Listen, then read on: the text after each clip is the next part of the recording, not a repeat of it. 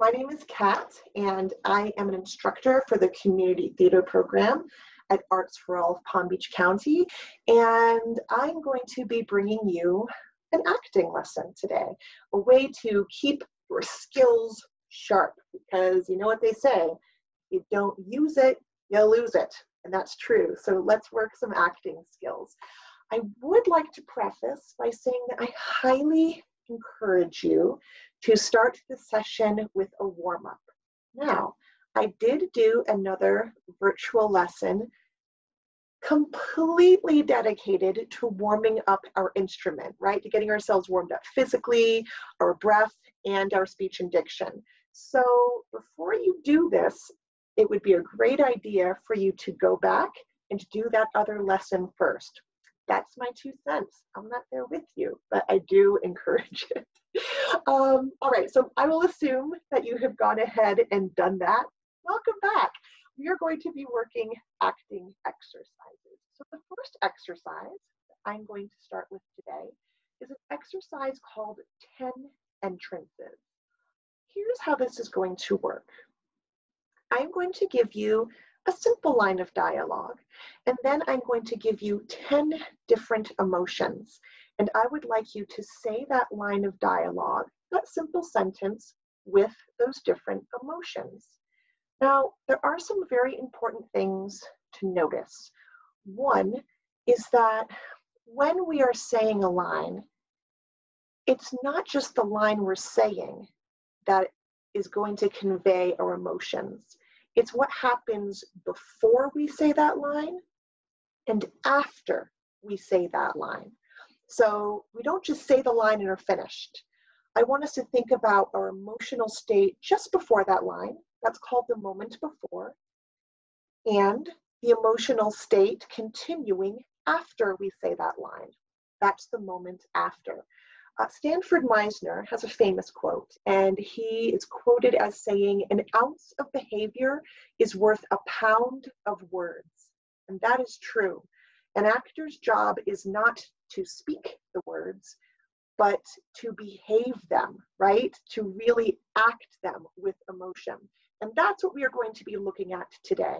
How it's not just what we say, but how we say it. It's not just what we do, but how we do it. All right. So here's how today is going to work. I should preface this. You will notice that I have 3 different exercises for you today. With each one, I'm going to do a brief demonstration of each exercise, just so that I know you are clear on what it is I'm asking you to do. I'm not going to do all of them because this is not about my doing it, it's about your doing it. All right, so the first exercise, 10 entrances. I'm going to give you a line, and then I'm going to have you do that line 10 different ways, and I will give you the emotion.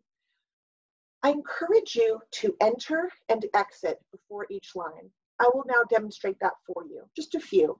So let's say, for example, the sentence is good morning. The sentence is good morning. I'm going to deliver that line as though I'm in a great mood. I'm feeling happy, all right? And I'm going to actually leave the frame, come on, deliver the line, and exit, all right? This is the line, good morning, and I'm feeling happy. Good morning. Not bad. And now I'm going to deliver that same line as though I am suspicious.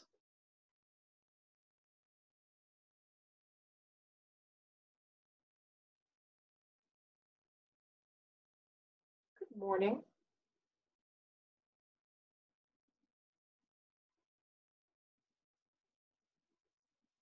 Notice how I'm feeling before and after the line is just as important, if not more important, than the line itself. I'm just going to do 2 more examples. I'm now going to do this as though I am nervous.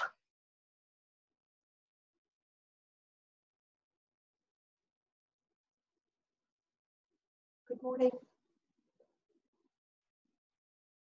All right, and actually, I said I would do that 2 more times, but I feel like you get it. Good. So what is going to happen now is I'm not going to be doing this with you. I encourage you to go back and do the line good morning with the emotions that I just gave, I'm now going to give you an entirely new sentence. It's raining outside. All right, your sentence is, it's raining outside. Just to commit that to memory, go ahead and repeat that for yourself out loud a couple of times. It's raining outside. It's raining outside. It's raining outside. Good, you got it. Now, I'm going to give you an emotion, and on your own time, I would like you to enter the space, deliver that line, and then exit. I will try to go at a reasonable pace, but friendly reminder that you can pause me. Please don't allow me to rush your work. Pause me if you have to, okay? The first way I would like you to say the line, it's raining outside, is as though you are feeling happy.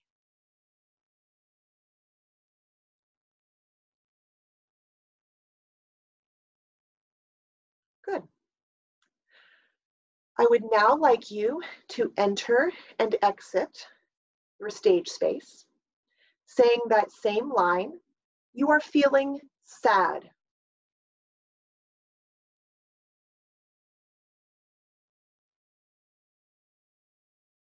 Now you are going to say it's raining outside as though you are feeling angry.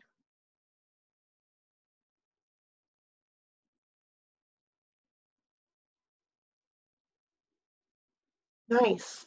Friendly reminder to take your time before the line and after the line to feel what you're feeling, okay? We don't want to just act on the line itself. I would now like you to say it's raining outside as though you are feeling excited.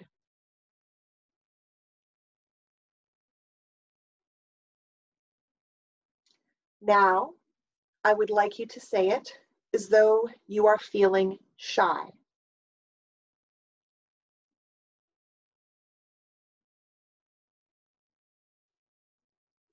It's interesting to note how much of acting is nonverbal, isn't it?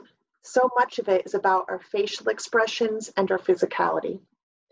All right, I would now like you to say it's raining outside as though you are terrified.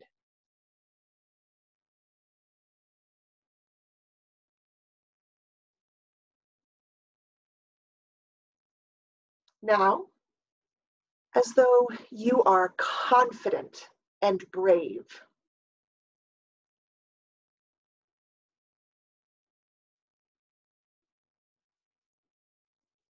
Now you are going to say it's raining outside, feeling silly, whatever that means to you.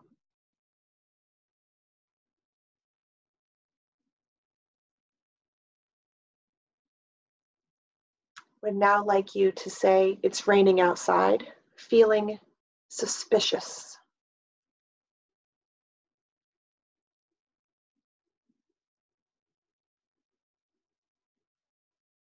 And now it's raining outside and you are nervous. You feel nervous about it.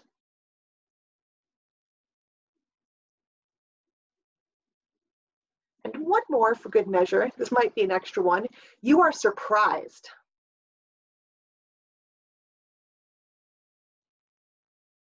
All right, friendly reminder, I do encourage you to pause me between so that I'm not rushing your work, right? That is the benefit of being able to have me on computer. Pause me when you need to. Good. Now, something else I want you to notice is how similar some of the emotions we just did can be. Nervous, shy, scared, suspicious are all sort of similar, but they are different. So challenge yourself to be sure that emotions that seem similar in nature are different and not just the same emotion repeated. You can even go back and see how different they are. All right, that is 10 entrances. That is a great exercise for actors to use. It's something you can practice on your own at home. And if you'd like, you can even record yourself and ask yourself, am I fully embodying the emotion before the line and holding it after, right? All right, the next exercise we are going to be doing is an exercise on listening. So all of acting is really responding. It is reacting, right? And a lot of acting will just be somebody listening to something that someone else is saying and never actually talking at all. So what is going to happen is I'm going to have you pretend to be having a conversation with someone. You are not going to talk. All you're going to do is listen. But I want that to hit you differently so that what you're listening to will make you feel different ways. So here's my little demonstration portion. I'll get close so you can see. So if you and I are having a conversation and you are telling me something disturbing, I am very concerned about what you're talking about. Maybe something tragic happened to someone I care about. I might listen like this.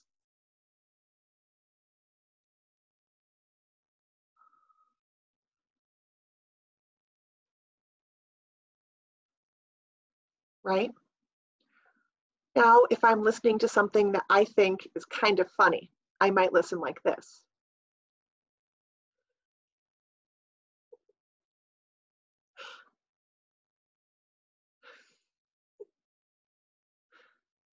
If I'm listening to something that I think is just really juicy gossip and I'm fascinated and a little bit surprised,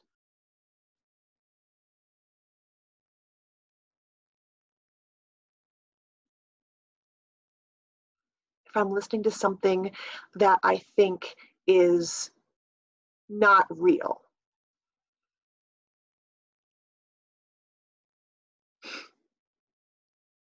right?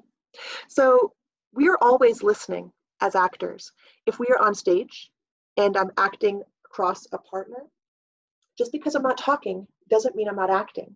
Even though I might have heard what my partner has said so many times, I have to pretend as though it's the first time I've ever heard it and let that hit me and react emotionally, even if I don't have any lines. Another place we'll be called upon to do this is on film and television.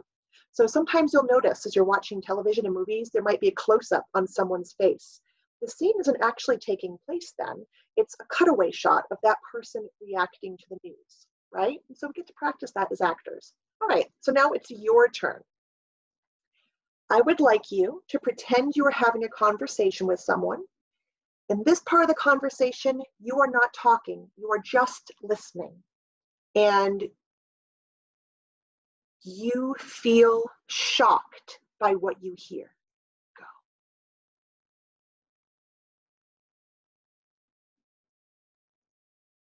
Okay. Now, you are going to take in that information, and I want you to think that what you hear is funny.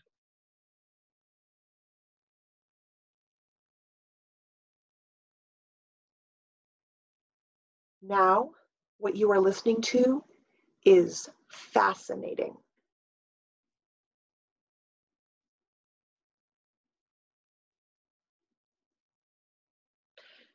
Now I want you to pretend that what your partner is telling you is boring.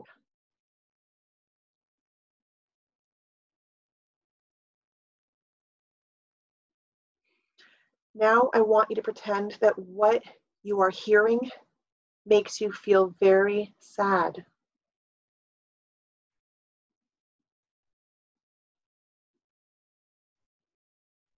Now, what you are listening to makes you angry.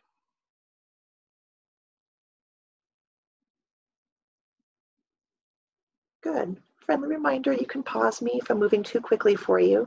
Those are just some emotions. Go back and practice with lots of different emotions, right?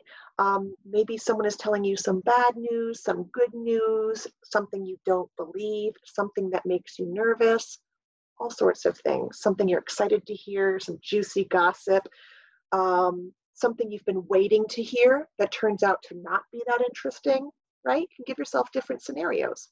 All right, our last exercise that we're going to be doing is character-based. I'm going to give you an exercise I call waiting at the bus stop, and I'm going to give you different conditions and characters. So all you are going to be doing, friend, is waiting. You have no lines. You don't even have to be that physical. You are waiting for a bus, something most of us do or have done.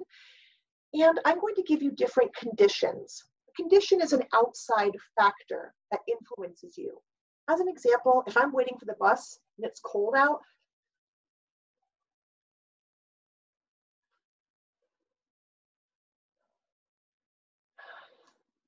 I'm just going to allow that to affect me physically. Or it's hot.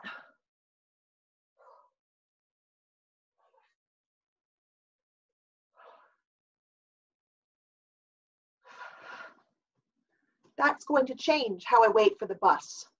Or if I have a headache.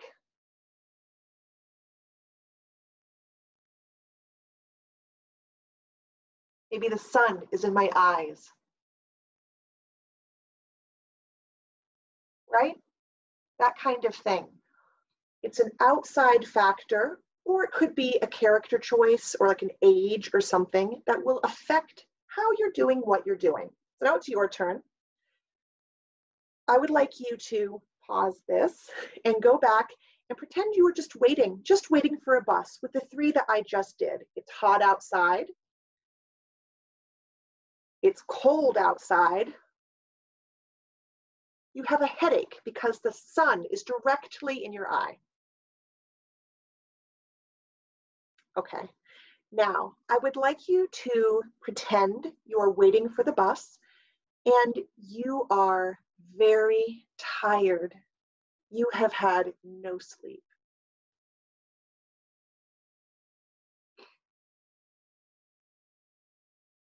Okay, and now you are waiting for the bus and you are 5 years old.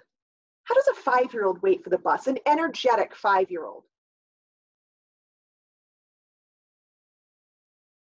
Okay, now you are waiting for the bus and there are a lot of people around you and it is very crowded.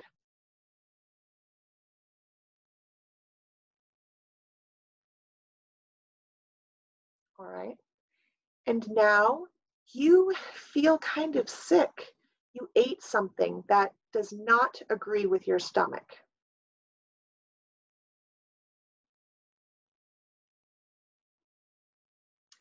You can also apply the same emotions that we did in the past few exercises to waiting for the bus.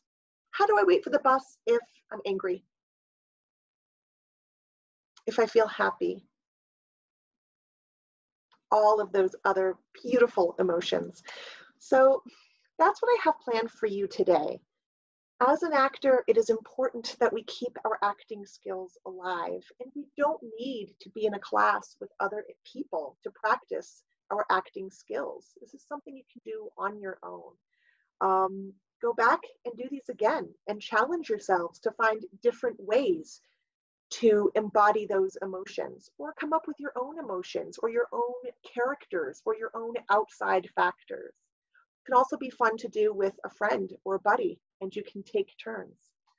All right, friends, that's all I have for you today. I hope you are having an amazing day and that you're just doing well. All right, take care of yourself. This has been another acting class with Kat. Bye, friends.